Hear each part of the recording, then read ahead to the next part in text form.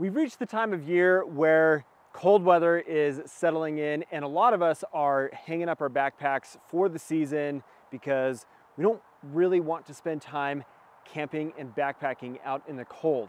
However, today I want to talk about some critical pieces of gear and ideas that can really make it possible for you to get out and enjoy backpacking and camping all year round. Now, one of the biggest concerns that I think people have when it comes to winter camping and backpacking, and that actually deters people from even wanting to entertain the idea of going out into really cold temperatures, is, can I stay warm? That's kind of like the elephant in the room and the question to ask. And so yeah, staying warm is very difficult. However, you can easily take your 3-season gear and adapt it to make a really smart 4-season system that is going to keep you plenty warm and comfortable for sleeping when you're out in those kinds of really cold temperatures. So what I've got here is an example of 3-season gear that I've taken and combined together to make a really robust 4-season cold weather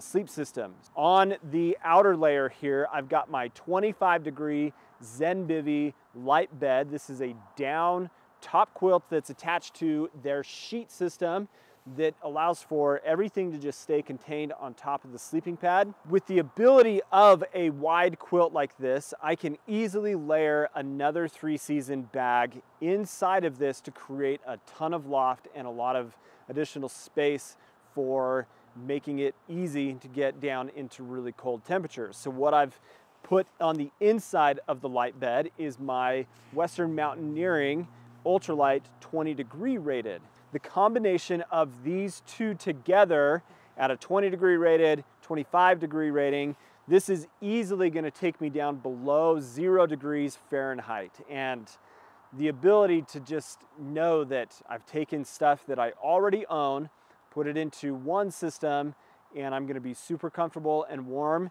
makes it a lot easier mentally for you to jump into cold weather settings to then have a good experience while you're out there.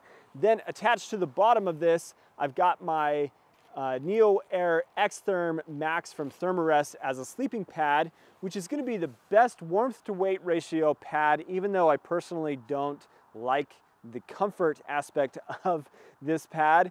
It is a 6.9 R value that's going to create amazing warmth and the ability for you to go down to really, really cold temperatures. Now let's say you're somebody that is willing to go into maybe the low 20s, upper teens for temperatures and not go crazy in your temperature range. You can still take your 3-season system and adapt everything that you have to be able to enjoy those colder temperatures and survive in the winter settings. You can add some simple things that are going to add warmth and comfort to that make your experience more enjoyable.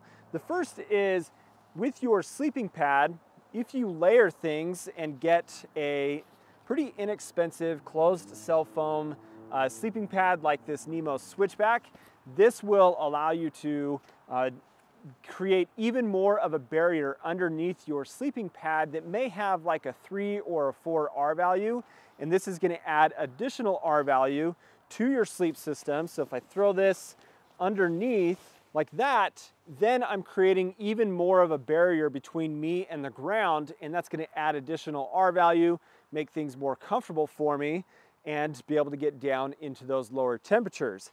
The sleeping bag that I've got here as an example is the Nemo Riff 15-degree, and I wouldn't put this in the category of being able to get down to 15-degree temperatures, but with this on top of a good sleeping pad that creates that barrier, and then you can add one additional thing before you add additional layers to your body. And that additional item is going to be a sleeping bag liner. This is the C2 Summit Reactor liner, which you just throw on the inside of your bag, and it's going to allow you to, again, bring yourself down to those lower temperatures without, again, having to spend upwards of $300, $400, maybe even $500 on a 0 degree or lower sleeping bag.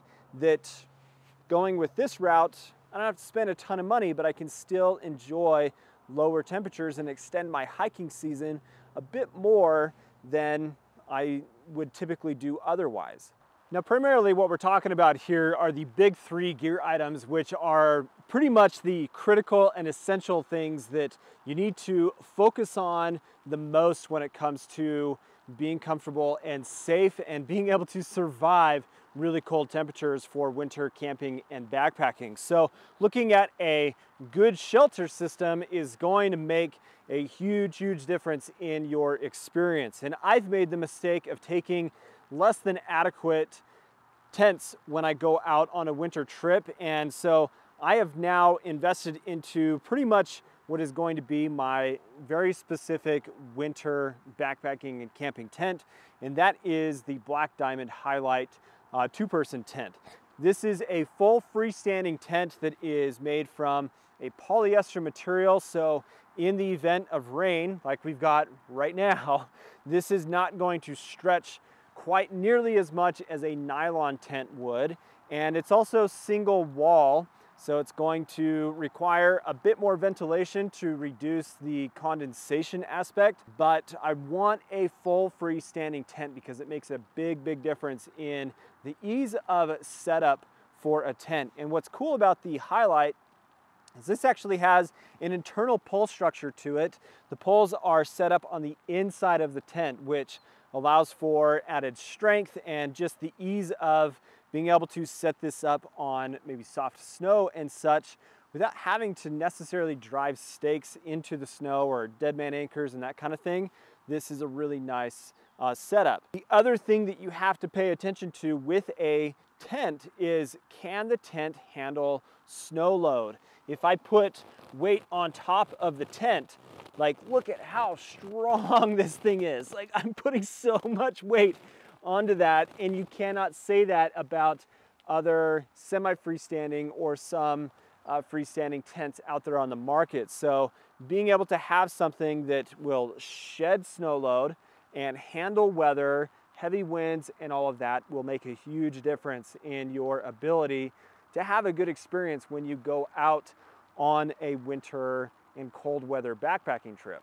My last thought on shelter systems and tents for cold weather backpacking is, in the past, I've done quite a bit of hot tent camping when I have headed out on my winter trips. And for this year, I'm not sure that I'm gonna do any hot tent camping because the hot tent is honestly quite cumbersome and it's a lot of work. That doesn't mean that I don't enjoy it. I have had such a great time on those hot tent trips that I've done, but they require so much work. And I don't think that a hot tent is necessarily the best option for everybody. I think using a system like this, really dialing in your sleep system and then being intentional about the amount of time that you spend out, as well as where you choose to go, that will make a bigger difference in your experience than trying to rely on a wood-burning stove inside of your tent making things comfortable for you.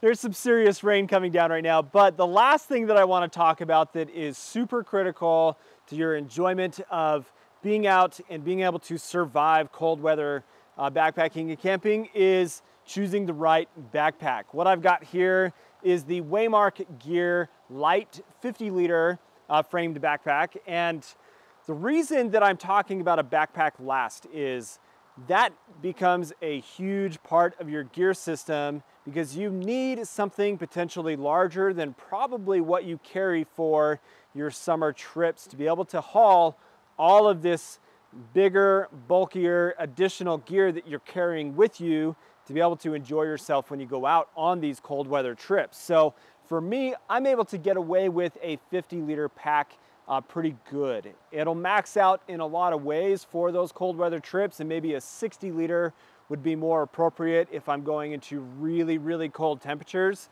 But consider that I want to make sure that the pack I'm using is going to facilitate the ability to carry all of this stuff, as well as, can I keep it dry? Is this got a water resistant aspect to it?